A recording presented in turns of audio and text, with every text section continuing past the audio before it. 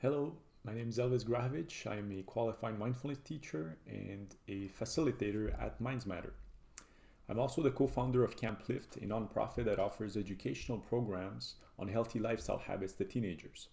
Welcome to day 3 of the March Break for the Mind 1-week challenge sponsored by Mindsmatter. The topic I want to introduce you today is digital well-being, which is quickly becoming a major issue for most of us as we are spending more time on screens, which sometimes leaves us overwhelmed, anxious, and exhausted. Of course, the idea behind digital well-being is not to say that technology is all bad, because it's not. It enables us to stay connected with friends and family and to learn.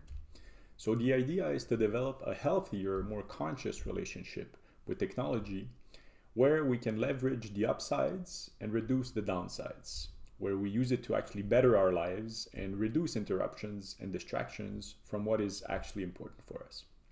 So a great way to do this is to only have tools on your smartphone's home screen.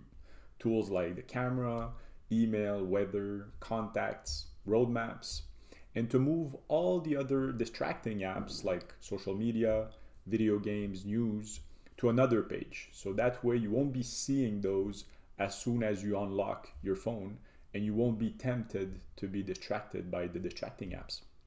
So I invite you to do this right away on your smartphone, and it's only going to take you a couple of minutes, and it might save you a lot more time by not being distracting all the time during the day. So thanks for being an active member of Mindsmatter community, and we hope to see you soon in one of our events. Take care.